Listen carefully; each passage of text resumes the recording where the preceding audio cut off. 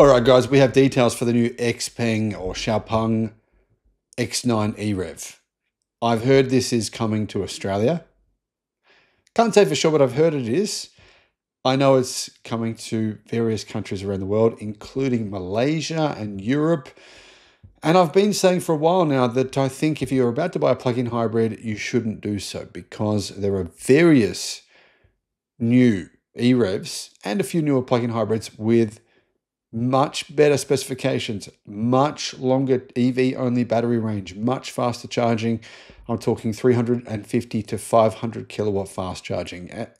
You know, honestly, these specs make a lot of the existing plug-in hybrids that are on the market, they make them completely obsolete. Hello, my friends. Welcome to the channel. I'm Sam Evans, and if you haven't already subscribed, you can do so by just clicking subscribe. It's really quite easy and it supports the channel. Please also like the video because that helps with the algorithms. Also, make sure you subscribe to our newsletter. I'll put a link in the description below. X9. I personally think that the best value electric MPV in the world, fully electric, is the X9. I've driven a few other electric MPVs that have been really good, but I think the X9 is the best when it comes to value for money. And the EREV is actually extremely good as well. If you need a vehicle that can do, oh, I don't know. I mean, I guess if you're doing incredibly long road trips or towing or whatever, this could be an option for you. The X9 EREV gets an 63.3 kilowatt hour lithium iron phosphate battery pack and a 60-litre fuel tank. So not a big fuel tank. Anyhow, total range is 1,602 kilometers. That's CLTC. WLTP range would probably be about 1,300 kilometers. Battery only range though, to me that's the important part because you want to be driving this thing as an EV and just maybe 1% of the time using it as a non-EV, using the gas tank 1% of the time because you don't want that fuel sitting there for, longer than a few months. Battery only range is said to be 430 kilometers. So 430 kilometers of EV only range. And it has 350 kilowatt fast charging for the battery, meaning you can charge the battery from 10 to 80% in probably around about 12 to 13 minutes. Very, very fast charging, completely different to all of the existing plug-in hybrids on the market today. Now, guys, I should mention, this is a 7-seat MPV, right? 3 rows. And it uses a 1.5 litre turbocharged range extender engine. Not a lot of power, it's got 110 kilowatt, but the purpose of this engine is simply to recharge the battery. It never actually powers the wheels, and it's only going to be used when the battery starts to run low. So really the idea is you actually never would use the engine in any kind of driving, unless you get to that point where maybe you've hit 380 kilometers, 400 kilometers of battery use, potentially then the engine would start to turn on, but it's optimized for efficiency. All it needs to do is recharge that battery. So it's got really no other purpose. In addition to that, it's got an 800 volt high voltage platform and 5C super fast charging capabilities. Now I believe that's 350 to 400 kilowatt fast charging. Pure electric range is actually not 430 kilometers. I got that wrong. It's 452 kilometers. So that's CLTC, meaning probably about 380 kilometers of WLTP range.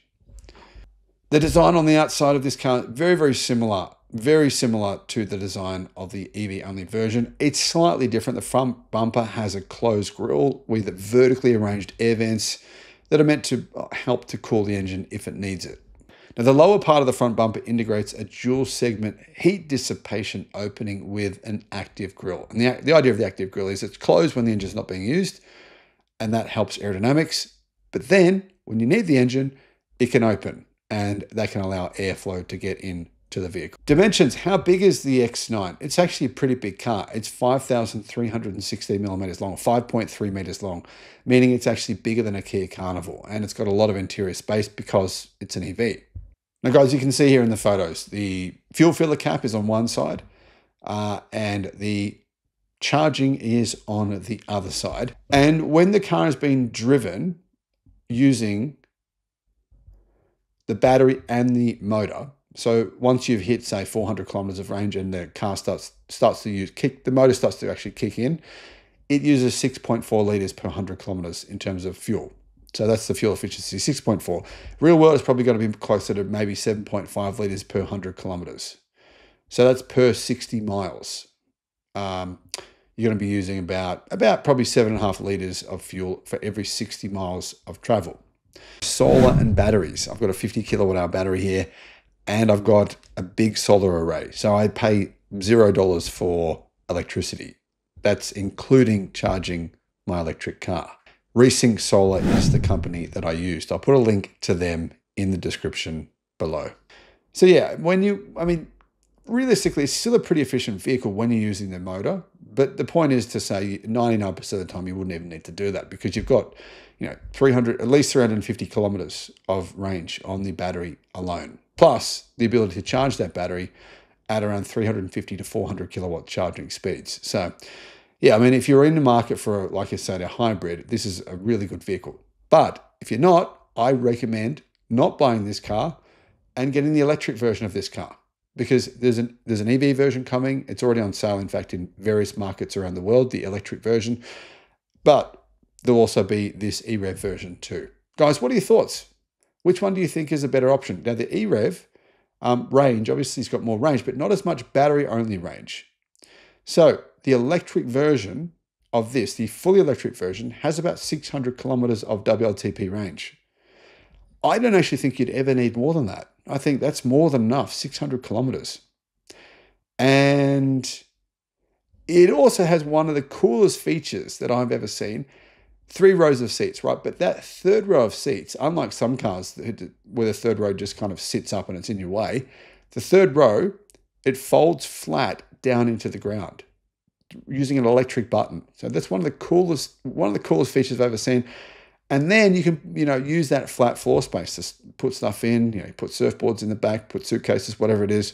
So I think it's a really cool electric MPV. And like I said, the tech in this thing's incredible. It's got 3 Turing AI chips for, I believe, a total system power of 2,000 tops, meaning more AI compute power than any other car currently manufactured in the world, except for other Xpeng models, of course. Let me know your thoughts again in the comments. Bye-bye.